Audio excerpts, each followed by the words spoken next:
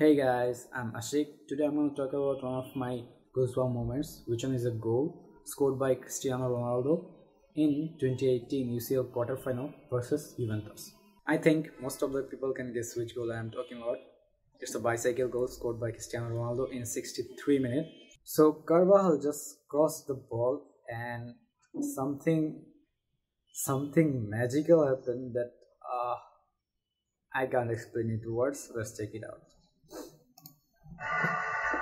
I just even had goosebumps when I heard the UCL sound.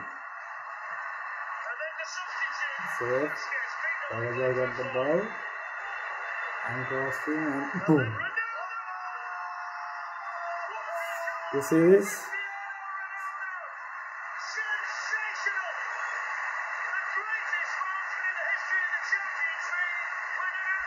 I live in Bangladesh, so all the UCL nights happen here after 12 am. So I was awake the whole night to see this match, and Cristiano you saw what he did, right? Even those who are the hater of Cristiano Ronaldo, they also appreciate this goal.